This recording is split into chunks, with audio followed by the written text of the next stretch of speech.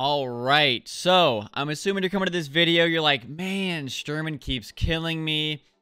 I am struggling with them. I need my TAC 30 kill or just your Shturman kill with the key. I need some help. Any tips? Help me. I got you. I got you. All right, so assuming you probably have hunting trip, maybe you've already gotten your Shturman kill and your key, and now you need to do hunting trip, and you're like, man, I am struggling to get that kill from 75 meters away with the M700. I'm gonna go ahead and show you guys how I did it this wipe.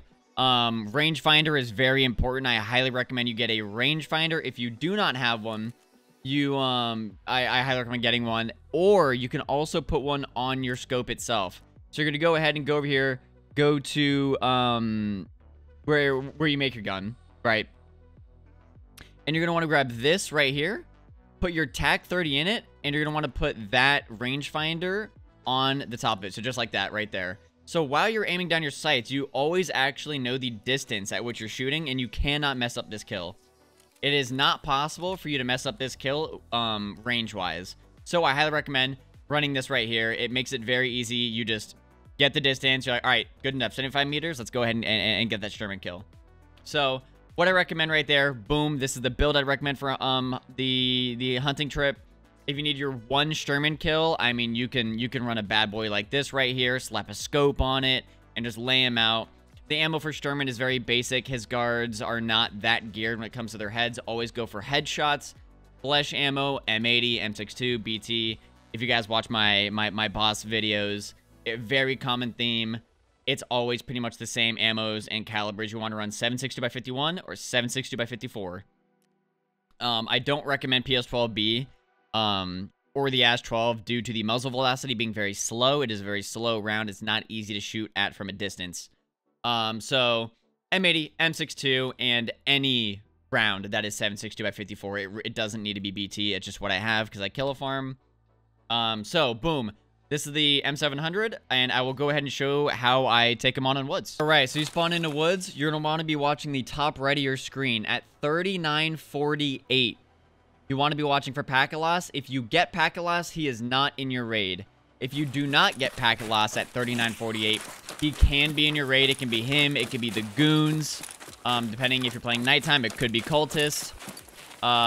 Just know that he does not always spawn when you get no packet loss. But if you get packet loss, he is never there. All right. So we're going to go ahead and set up my rangefinder. There you go, up at the top right there. You can see everything I look at. It will tell me the range on it. And if you free look while sniping, you can look up and see what your range is at. So I'm looking at this tree, 65 meters away. I look at that tree, 76. And that's what I need to kill Shturman from right there. All right. So we're going to head towards the lumber mill, and we'll get into it.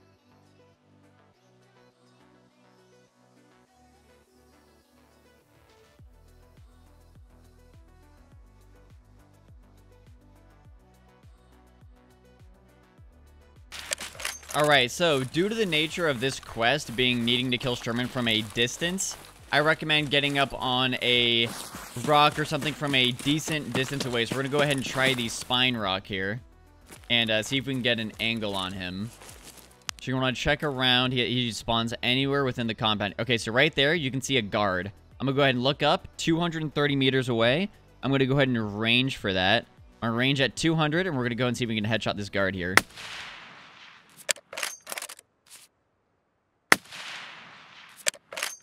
I'm shooting a little bit too high. There we go. One guard dead. We're looking for movement.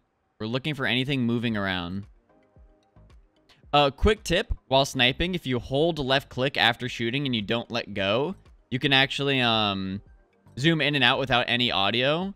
And you don't have to pull the bolt back and your screen shakes a bit. You might be able to miss Shturman moving around.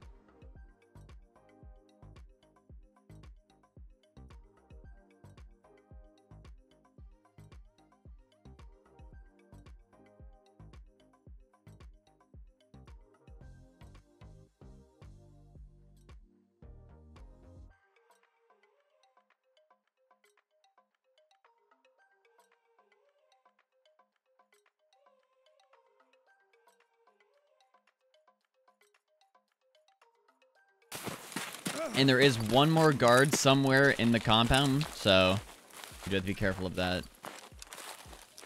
Once both guards are dead, here we go. Once both guards are dead, we are free to do whatever we like.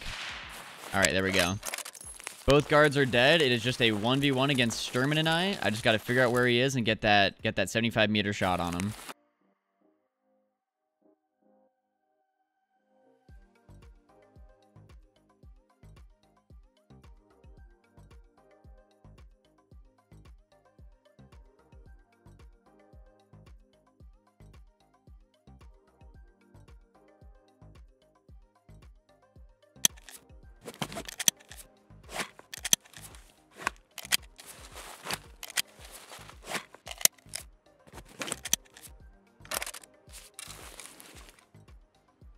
All right, there we go. We got Shturman right there, 119 meters. We'll wait for him to turn and go ahead and pop him.